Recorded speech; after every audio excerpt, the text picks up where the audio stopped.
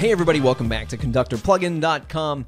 We have the Ninja Forms add-on finally available for those of you who want to display your Ninja Form entries on any page or post in your WordPress website using a shortcode, using a widget, more specifically, of course, using our Conductor plugin. You can see right here on the Ninja Forms add-on page, this is just briefly going to explain which fields you can display within your Ninja Forms.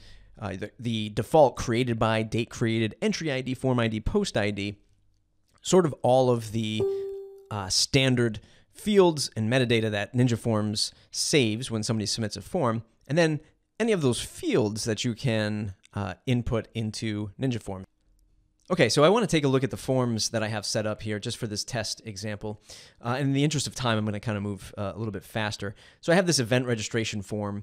It is a default form that you can just quickly install on Ninja Forms by a click of a button or activate with a click of a button. It's got your sort of standard registration fields that you might be asking somebody: name, email address, phone number, that kind of thing. And in this example, food requirements and preferred drinks. And what this looks like on the front end is this form right here, just so you get that as an example.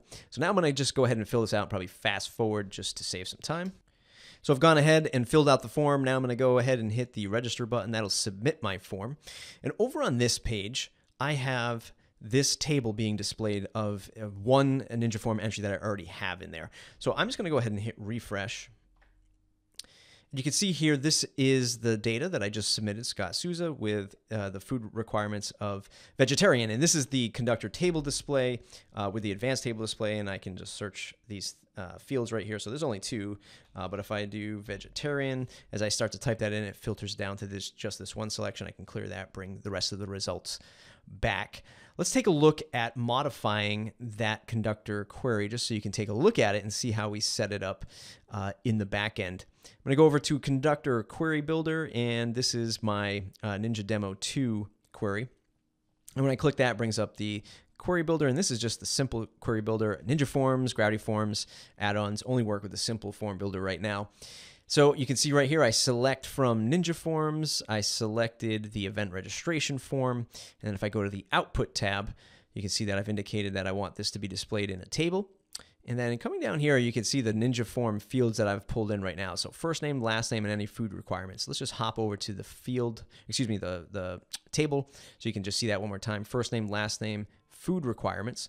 If I wanted to get rid of, let's say, last name, I can hide that field for right now, and I can hit update, and I will refresh this page, and you should see this change. So now it's just first name and food requirements. Going back to the builder, let me get rid of that tab. Going back to the builder, let's go ahead and just start searching for Ninja Form fields. And as you can see, as I start typing Ninja, these available fields pop up. Some of these are default, and then some of these are specific to my form.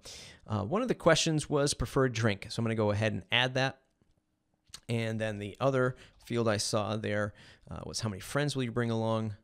Let's go ahead and add that. And you can see that all of those fields are right here. And I'm going to hit update, go back to our table view, refresh that. And now you can see here's our first name, food requirements, preferred drink, and how many friends will you bring. I just have one selected on both of these, but you can see right here that this title might be just a little too big or too long, or depending on where you're putting these shortcodes for form entries, for displaying form entries, you might have this as like a private page just for maybe administration to your website. Maybe this isn't a public-facing thing. It's much more of a quick sort of page that people can look at without giving them access to the back end. I can change that label super easy.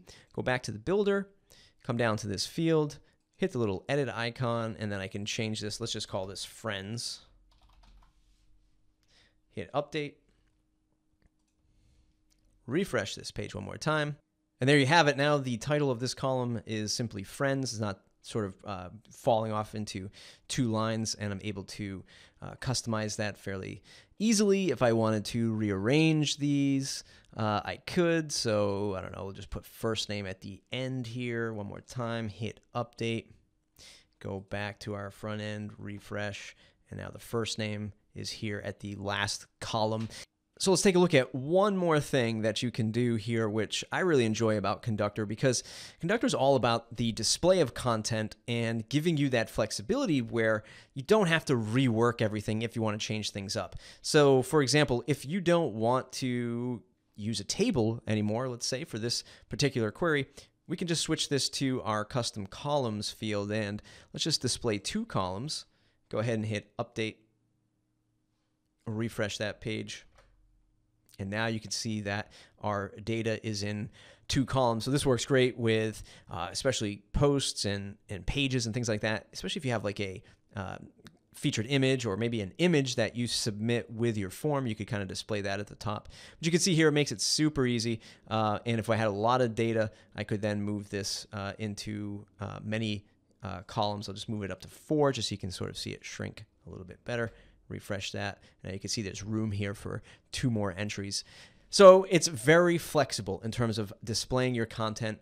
Again, we think that a lot of people are going to use the Gravity Forms add-on, the Ninja Forms add-on with tables, but you can still use the rest of our displays within the display pack or the default columns. It's conductorplugin.com. It's the Ninja Forms add-on. Check it out. Price is starting at $99 for 100 websites. It's quite a value. I'll see you in the next video.